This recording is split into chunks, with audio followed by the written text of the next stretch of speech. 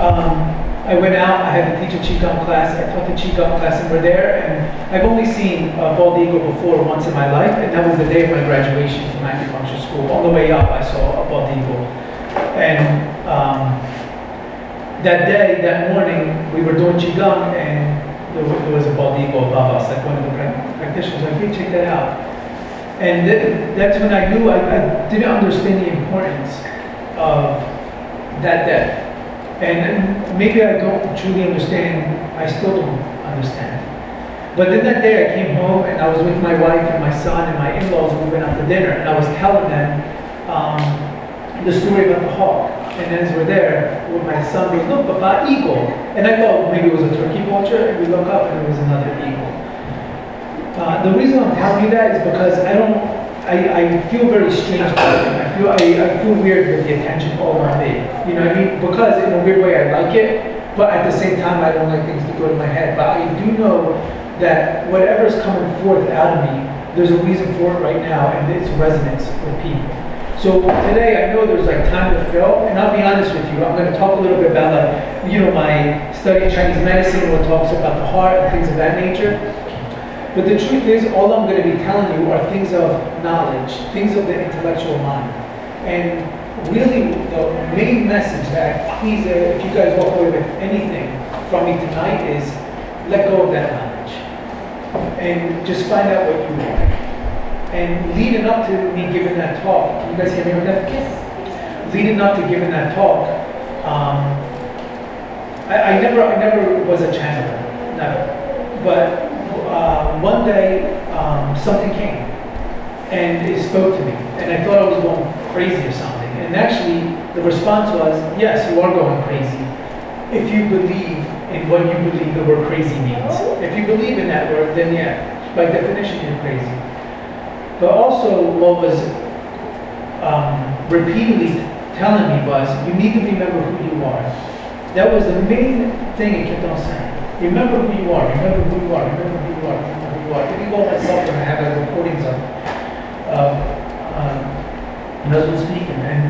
And then after that, the other thing was, you need to know what life is. You need to know what life. And what I realize now is that there's no technique or there's no nothing that's going to really bring it to you. They're all just guides. You know, everything. And what I found here tonight was, when I moved back from Italy, from Florence, you know, I was always in the landscaping business. I did like video stuff on the side because I was really passionate about it. And I actually did video stuff for the New Hope Metaphysical Society years ago. And this is when I first met my wife. My wife would come here and we were ready. I have like hours and hours and hours of tape for the New Hope Metaphysical Society.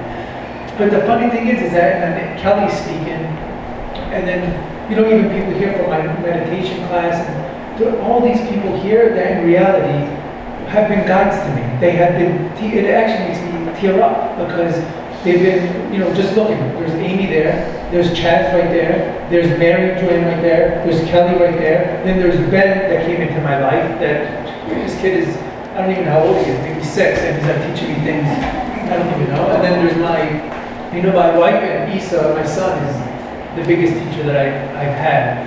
So, and then I'm the one here talking in front of you guys. I almost feel like I should just leave the mic alone because you guys are the ones teaching me. And usually before I speak, I need to go somewhere and I try to ground myself. So after work today, I went walking, I went to the Doylestown cemetery. And I'm just walking through the cemetery because my wife always says, in Islam they say, if you're too happy, go to the cemetery. If you're too sad, go to the cemetery, because it'll put things in perspective.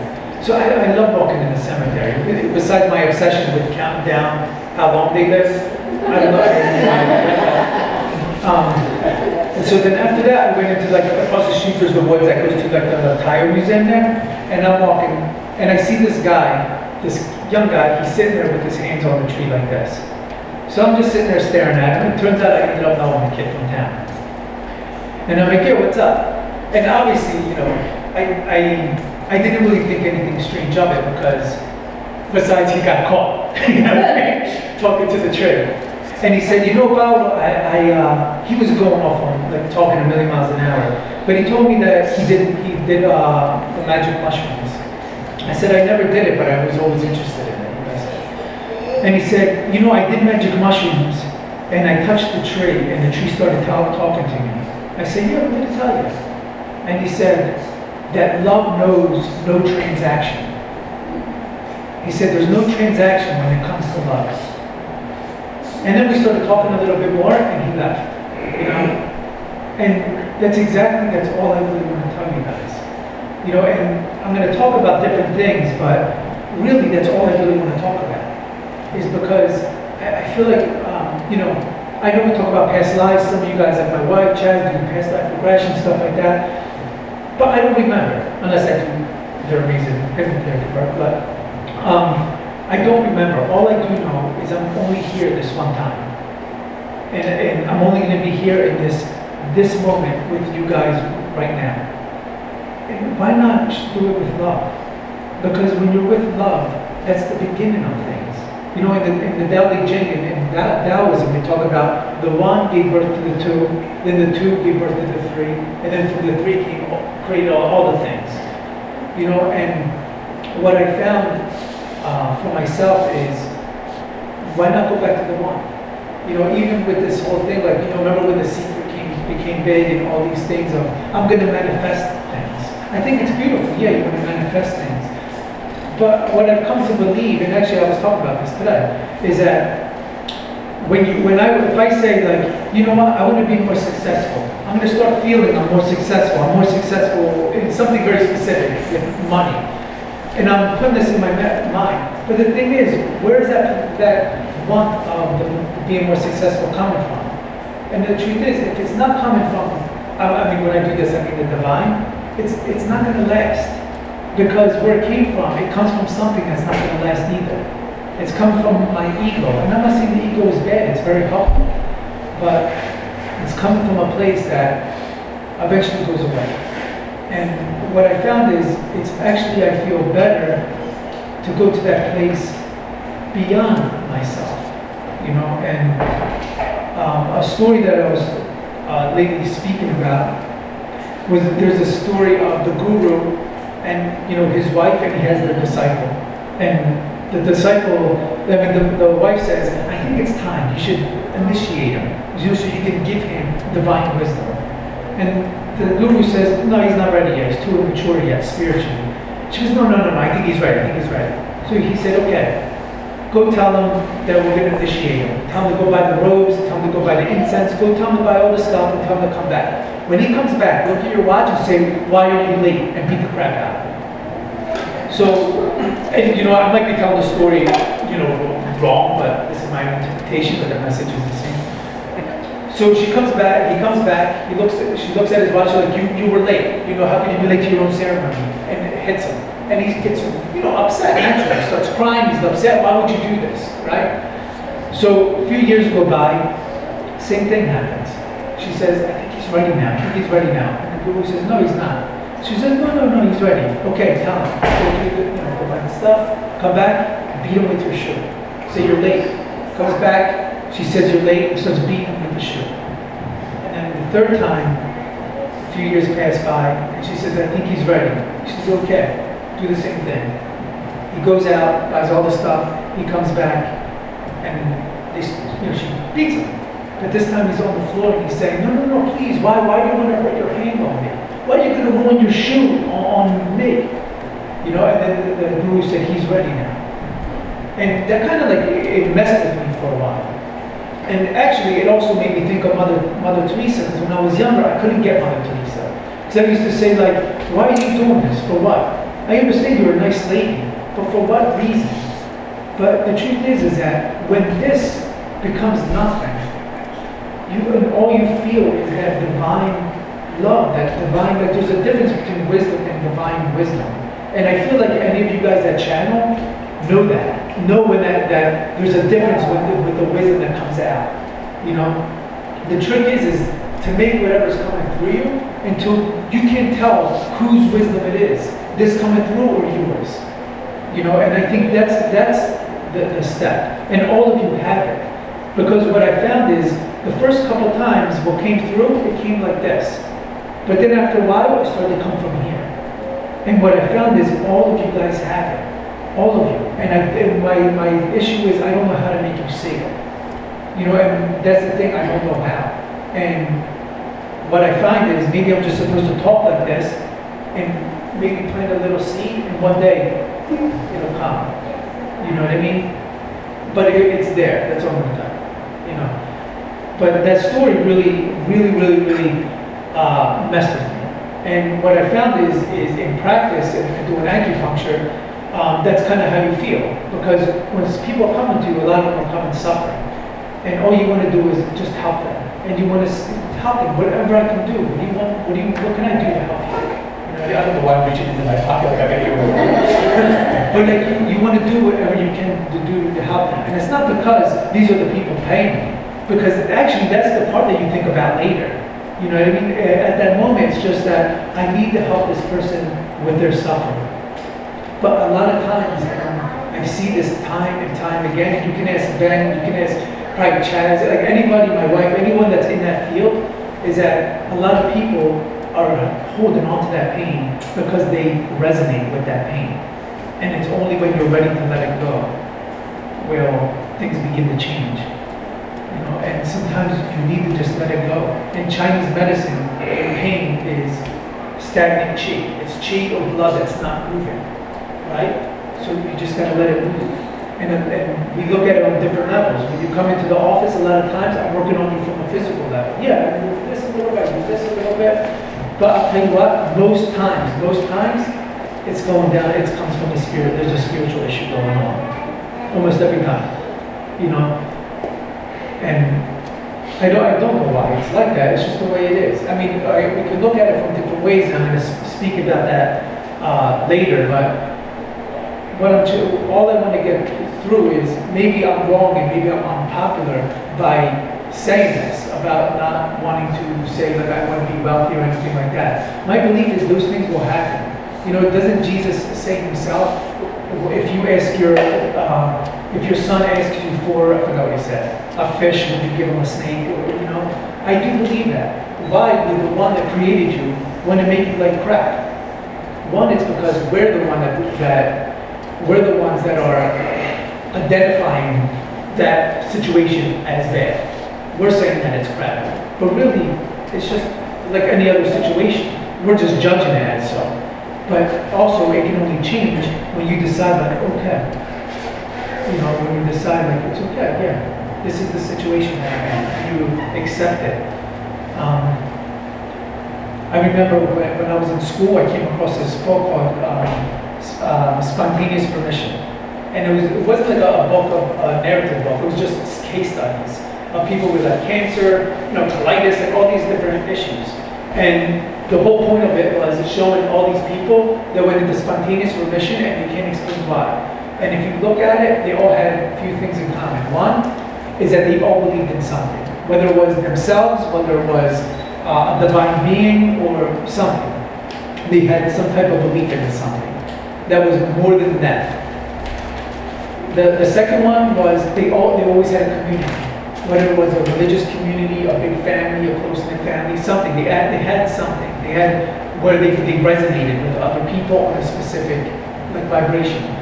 And the other one, when the healing happened, is that they all came to a point of they surrendered. They were just like, all right, this is where I'm at. This may happen to me. I might die, I might whatever. And it was through that surrendering, they got better. But when I look at it through the eyes of Chinese medicine, is that when you surrender and letting go, the qi can move again. You know, everything is so that's why my belief is when someone like Jesus was coming across to someone and he put his hands on them and he says, you're healed. And they got up and they went. It's because they looked at Jesus and they felt like, this guy doesn't buy into my bullshit story, sorry for my cursing. You know, so because of that, there's the power to wipe your story clean. Yeah, I can wipe it clean now, I can start again. You know, I always wondered if I showed up, you know, where that leper was, like a few months later, would he have leprosy again? And you know what, a lot of times, just my opinion, I don't know, I wasn't there. I feel like a lot of them probably would, you know? And the reason is because you pick up your story again, you know? I remember there was a kid that was coming in that had like tremors. And some of you guys know these stories about it. And actually, I didn't treat him, Grace treated him. And he was fine afterwards. You know, he was perfectly fine. Tremors went away, everybody was happy. But then their parents still took him to the neurologist. And I remember asking, why did you take him to the neurologist? He's fine. And they said, because I need to know what's wrong with him. So, and I don't blame them. I don't blame them. It's because we need that story. We need that diagnosis. Why was it there? Can we be happy with it's not there anymore? You know what I mean? But I understand that. It's kind of like, you know, when a girl would break up with me when I was younger, I want to know why did they break up with me? Instead of how much better it would have been like, all right, yeah, let's see what else is out here. You know what I mean? I'm just saying that to my wife, right? So. But I know I'm already going off the point of my stuff, so I don't know, what time do I have to stop talking? Okay. So yeah, so to me that's the biggest thing. So when it comes to practice, and I know that, you know, Amy sent me the email about like, my biography and this and that, and you know, whatever was going to go in the flyer, and I didn't correct that. Actually, I didn't even email you back on that. I was like, yeah, whatever, it's okay. And the reason is because I feel like whatever was supposed to go out there to attract whatever's supposed to come, it will come. You know what I mean? And so I let it come, because I tell you now from the bottom of my heart, I'm only here just because I feel like I'm supposed to be here and talk to you guys. And who knows what's going to come out of it. And that's why also, if you feel like talking and you want to say something, say it. Like, keep it open, keep everything flowing. You know what I mean? So if you want to say something, just say it. So what was it? Oh, about the biography. So that's why I didn't get in the way of these things, because I'll be honest with you, I don't really think of myself as a meditation teacher, because to me, when I think of a meditation teacher, there's someone teaching you a specific technique or a specific thing. I go off on tangents a lot. So when I told you this being started coming down, I should back up and tell the story kind of a little bit. So my wife is from Iran. When we got married, we were planning to go to Iran on our honeymoon, but it was at the time that the sanctions started, when the sanctions, so it was tough for me to go. So we said, well, if we get married and it looks like I'm a Muslim, it will be much easier for me to go. So we looked for a mosque, and there ended up being one in Philadelphia, and we went. I had no clue, like it was like a 5-minute thing. So we went, we did whatever we had to do. As I'm leaving, the guy comes up to me and he gives me this little book, and he goes, this is my teacher, this is a book about from my guru. I said, yeah, thanks, buddy. I took it, little guy like this big, little book, and I'm a huge fan of Anthony DeMello. I'm sure many of you probably know, I know some of you know Anthony DeMello was a Jesuit priest that passed away in the 80s, but he was a wonderful speaker. Like if you want to hear a good speaker and great stories, just Google Anthony DeMello. So I was listening to Anthony DeMello a lot, especially the year I moved back from Italy. So then when I met my wife, and you know, whatever, we got married, when he gave me the book, well, in my bathroom, I had a little book of Anthony DeMello that I just kept there. And they were the same exact size, same width, everything, so I just kept them there together. So I didn't pick it up for a little while, but then one day, you know, I'm sitting there, and I picked it up, and I'm reading it, and you know, those feelings, it just feels like something hits you. And his words spoke to me so profoundly, and they were nothing, you know, very, very, I don't know, sometimes I feel like the things that seem so superficial, they're so deep. And it was interesting because I felt like if I took out Anthony DeMello's Christian vocabulary and I took out Paolo Propato's Islamic vocabulary or Sufi vocabulary, you couldn't tell the difference between the two. You really couldn't. So I fell in love with this Paolo Propato. And then after that, I had when I was doing my meditation class, in the very beginning, there was a woman that used to come that, you know, she's like a medium and psychic and stuff like that. She says, you know, Paolo, you have a new guy with you. I'd never seen him here before. I said, oh, yeah, what's he look like? He said, short guy, black, he wears all white. I'm like, oh, Paolo, what do you mean? Because then I showed her the picture, there's a picture of one in the book. And that was, I've got it for a while. But when this being came to me and told me its name. The very first words that it said, Baba Muhyiddin is beside you. Archangel Michael stands behind you. Archangel Raphael is within you. Archangel Gabriel is around you. San Francesco di Paolo permeates all things because he permeates through Christ, who permeates in all things. Hello, my name is Rasul. That's exactly how it came to me, like that. And that's why I said, am I going crazy? Because to me it sounds like something from Batman. But then when I went home and I looked up the name, it was something connected to Baba Muhyiddin. So I said, oh, this is interesting. When I went to go see my Chinese, my Chinese medicine teacher, that's a Taoist priest, I told him the story. He said, well, why don't you talk to her? Because she's a Sufi. So Sufis are the mystics of Islam. So I went and I talked to her and I told her the story. She goes, I know who you should talk to. There's another acupuncturist in Philly. So I called this acupuncturist. And she says, I know who you should talk to. There's another guy that he does illustrations for all a lot of the Rumi books. And I got in touch with him, and he actually lives near the Mazar, like where they bury the Mazar of Baba Muhyiddin that he died in Philadelphia. They buried him in Westchester. So he said, I think you should go there, maybe stay there, meditate, pray, and then we can meet.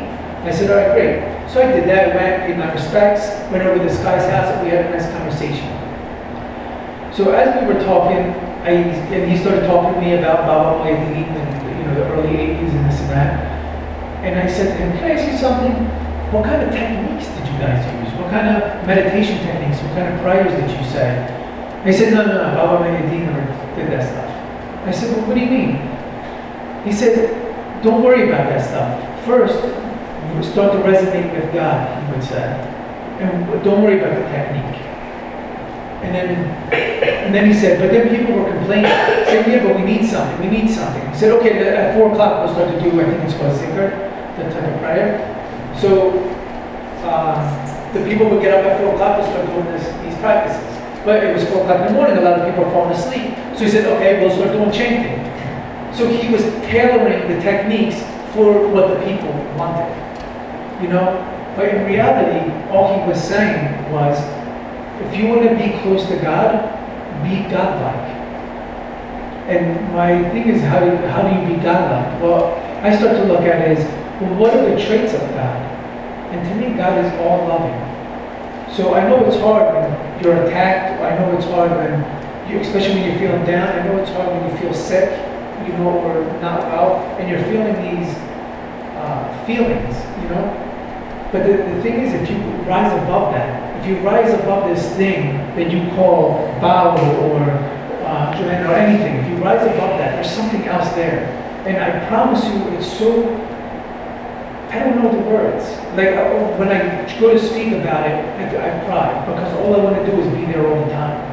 And I'll be honest with you, I don't know how. My martial arts teacher said one time, get enlightenment very easy. He goes, keep enlightenment very hard. And that's how I feel. But what I do feel when it always comes with an act of surrender. It's never because I was doing some type of chant or I was doing some type of thing. And I'm not trying to not validate these type of techniques. Of course, I think they're fantastic. But I think what's your intention of why you want to practice in the first place? And I think that's really important. And there's no wrong answer. If you're practicing meditation because you want for health, that's fine. If you're practicing for whatever reason, like at the end of the day, like if you want to do meditate for A, to do be healthy, C, whatever. There's like that D, all of the above. I feel like that D is what God is. If you give in, like all I want to do is go into that, then all of the above happens already. There's nothing more you need to do because you're already there. How can you be sick if you're resonating with God? How? And sometimes I don't even think of some of the most spiritual, enlightened beings I met were people that were physically ill. And I couldn't wrap my look at Padre Pio, from a Catholic perspective. This guy was riddled with issues. Not only that, he was a very angry man. You know what I mean? Like he was pissed off all the time. But at the same time, that shows us how human it all is, right? It's beautiful. Like to me, I think it's beautiful. Like right now, you guys are listening to me, and I always say this, in my class, but then if we're driving home and it's 6:11, you're coming off, and you look over and I'm giving you the finger, then all of a sudden you're like, oh, he's not as spiritual as I thought he was, or am I? It's just that one, we're resonating, and now we're going somewhere else and we're not resonating. And all I really care about is that resonance. That's all I care about. And when you start to resonate, you will. Another thing that Paolo Propato says, and I love it, is like, never think about it as if you're getting tested. And I used to always think that when I was younger. Like, oh, this is a test for me. This is a test. He says, look at it as an opportunity. An opportunity to take another step. And now every day is that opportunity. And it's interesting because I feel like the more deeper I go into my practice, the harder my outside life becomes sometimes. And it's interesting, the more I try to break away from drama, the drama is less, but like the issues, I would say, they're different. And you know what the funny thing is, even though it hurts and everything else, you can still feel how it doesn't touch your core. It doesn't touch it. And what I realize is I've been going my whole life, like actually me and Ben, we were talking about the other day, I said those videos of the Coast Guard ships and the storms, and they're like hitting these waves and they're coming down like, psh.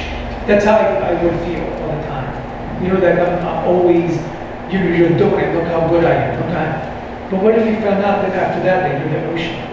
And that's why I really feel that. And it's not a thing like, I know it hits our intellectual mind, but I wanted to hit here. That, what if you found out someone actually was telling me the other day of some guru guy, I don't know who, that would laugh at people when they would talk about their practice and spirit seeking and this and that. And they asked, why do you laugh? He said, because it's like a fish telling you that it's thirsty when it's in the water. And that's how I feel. I feel like you guys are so perfect. And sometimes I see it so clearly, but I can't convince you of it. You can only commit, my teacher would say, and you can't infiltrate their story.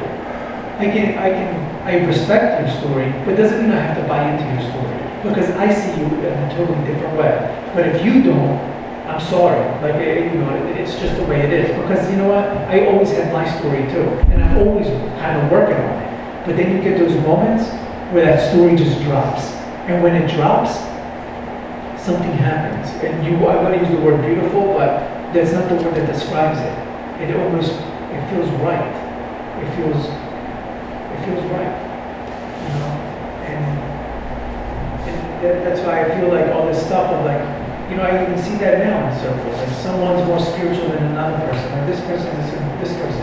And then I also see people that are very very advanced, I feel, in meditation and spiritual practice, but then I see them do things that are so disappointing when I see it. But then I realize that, no, they're just like the Padre Pio. They're still human beings. They're still, it's like God is being filtered through this thing. And then God is looking out of my eyes. God is looking out of my eyes through this upbringing of growing up in Warminster, in a big Italian family, and this and that. But I'm talking from that to that person that has their own story behind it, and then they're just like relaying off each other. But then there's these moments where it's like you unzip and you come out, and then you come out, and then there's nothing. There's no Italian guy. There's no Amy the channeler that does this. There's no whatever. Sorry if I'm using that. There's nothing. It's just there. And what I find with practice, besides the practice that we'll get into at the second part of it, is two things. And like I said, sometimes the most simplest things are the most profound. One is being grateful. Because when you're grateful for things, you start to resonate with that. You start to resonate with those things. Like when I wake up in the morning, sometimes I'm very happy about being alive. Especially like, you ever have like a stuffy nose and you're going to bed, you're like, I get so happy with my nose. I had sinus problems. Actually, what kind of started guiding me to acupuncture is I grew up with really bad sinus problems. And it was an acupuncturist in Italy that got rid of that from me. So that was my introduction to Chinese medicine. And then, So I know that feeling of, like, can't breathe. So now that I breathe well, I make sure I'm very, very appreciative of it. And if you ever come to a meditation class, they'll tell you, I'm always talking about the breath, how great it is, how, it connects you to everything and this and that. Because, you know what? First of all, a lot of people are breathing crappy air all the time. You know what I mean? We probably breathe crappy air too, but, you know, go to, China and, what's that city? What's that? Yeah. Yeah. So, you know, it's just being grateful. When you're grateful, you start to vibe on that level. And then the other thing that I think is also very, very important is forgiveness. And the reason why I think forgiveness is so important is because gratefulness is gaining that awareness of something. Like, I'm aware I'm here, I'm aware I'm alive, I'm aware of this, and I'm thankful for it. But that gratitude brings you the awareness of it. But then there's the forgiveness part, because when you're able to forgive, it's a very healthy thing to do.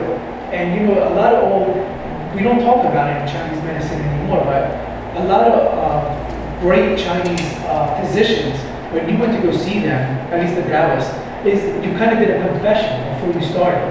You kind of get things out, you know, again, because you start to get the chi, you know what I mean? And that's why sometimes in clinic, I talk with my patients, because you never know what's going to come out. Just like this, I don't know what's going to come out of my mouth. But it's good, because that means what's coming out is the chi that's supposed to move. And again, you're going to see here later, is that in Chinese medicine, the heart also goes to the tongue. And you know, Jesus says himself, don't worry about what you put in your mouth, worry about what comes out of your mouth, because it connects to your heart. What comes out of my mouth is that I'm speaking from my heart.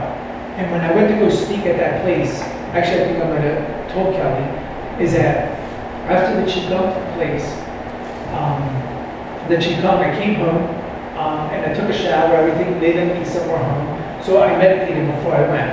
And as I was meditating, I saw this very clearly in my mind, this man, very beautiful man with this butterfly, and he was looking at the butterfly.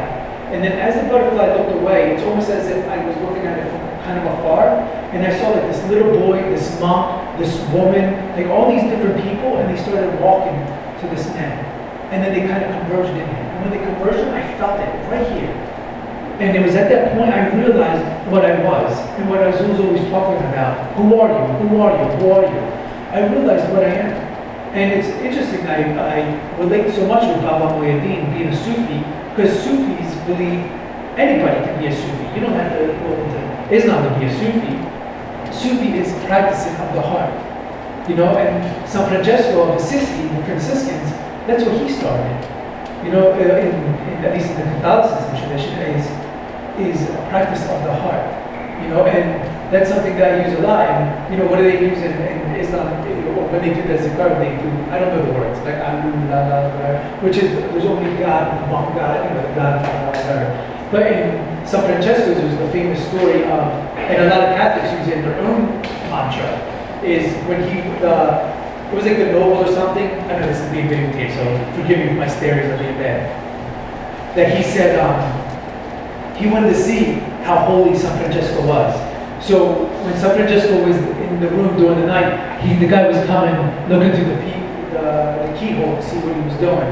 And he said the whole night, San Francesco was on his knees like this. Now I'm carrying on a bunch of, oh, my God and my all, my God and my all, my God and my all, my God and my all. Same thing. And what is that? He's surrendering to something bigger to himself. And I know we have a lot of attachments to the word God. Then use something else. Use no word even better. Because I know we tend to put like a gender on the word God. We tend to look at different things. But when I tell you everything has God in it, it's there. Because if it didn't, it would not exist. It wouldn't. So when you say my God and my all, you're bringing that vibration to that. You're bringing it there.